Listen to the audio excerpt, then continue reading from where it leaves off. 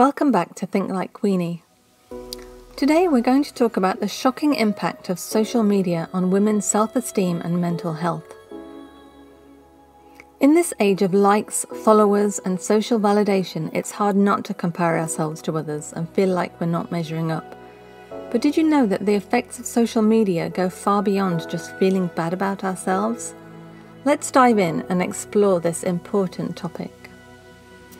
Firstly, let's talk about the most obvious negative impact of social media: comparison.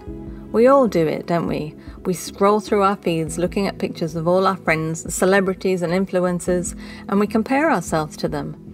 But this comparison game can quickly become toxic, leading to feelings of inadequacy, insecurity, and even depression. Studies have shown that people who spend more time on social media are more likely to report feeling anxious, depressed, and lonely. But that's not all. Social media can also affect our body image. Seeing all these picture-perfect models and influencers on our feeds can create unrealistic beauty standards, leading us to feel like we're just not good enough. This pressure to conform to a certain ideal can lead to body dissatisfaction, eating disorders, and other mental health issues.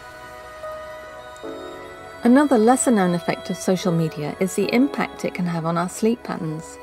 Many of us are guilty of scrolling through our feeds late into the night, and this can seriously affect our sleep quality. Lack of sleep can, in turn, affect our mood, energy levels, and overall mental health. But it's not just about what we see on social media. It's also about how we use it. This constant need to be connected and updated can lead to feelings of stress and overwhelm. It's important to remember that we're in control of our social media use, and it's okay to take a break when we need to. Now, let's talk about some solutions.